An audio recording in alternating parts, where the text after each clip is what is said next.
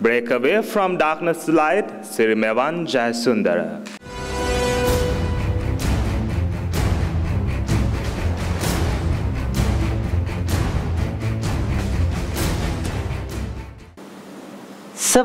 March 1996. Can you remember the date? The day when Sri Lanka won the ICC Cricket World Cup? As every one of you, I too was overjoyed with happiness until my mother knocked at my door. Contest chair, ladies and gentlemen. When I opened the door, my mother came running towards me, knelt down and embraced me. Tears were running down her cheeks. Her usual joy and smile were nowhere to be seen. I was so confused, I asked my father, "Father, what's wrong with my mother?" In his usual tone did he reply, "There's nothing to worry, she is okay." However, the very next day, I overheard two of my relatives speaking to each other on how hard it would be for my father to raise my sister and me without a mother. Then I got to know that my mother was diagnosed with a terminal cancer of advanced stage. And according to doctors, she would not live for more than 2 months. I could lose anyone in this world but my mother. The times I ran into her arms, the times I slept on her lap, the times she fed me, would all be over soon. Days passed by. My mother was getting weaker and weaker. In latter days, she could not even get up from her bed without help. She vomited more than 30 times a day after getting the chemotherapy treatment. Ultimately, she became a shadow of her former self. Yet, my father was highly spirited, bottling up all his emotions.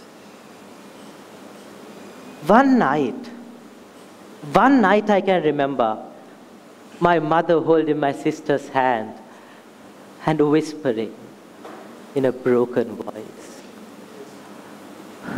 I wish I could live to see my lovely princess marry one day." 17 years later, 2013, wedding bells rang for my sister. She truly looked like a princess. My father held her hand and walked her down the aisle.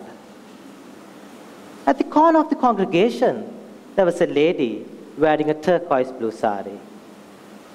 When my sister passed her, she whispered in a cheerful voice, "This is the day I have been waiting for all these years." It was my mother who recovered from what was said to be a terminal cancer of advanced stage. She was so happy, the very next moment she turned towards me and said, "Son, next is you." Now you know the secret of her recovery. When everyone, including doctors, had given up hopes on her, my mother and father were determined to fight this notorious demon. My father, without panicking, kept on searching on cancer and found the ultimate medicine to fight it: the mind. In his initial research, he found that there is a strong correlation between alpha waves produced in our brains and the power of our mind. Now, these alpha waves have the potential to cure diseases.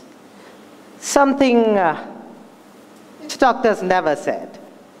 Hence, an environment was created in a house to inculcate inculcate in everyone's mind that our mother is going to be healed. Have you ever thought that your career would have come to an end after failing a crucial exam? Or have you ever thought that your life would have come to an end, your partnership would have come to an end after a big fight with your partner? Or have you ever thought that your life would have come to an end after being diagnosed with a terminal illness?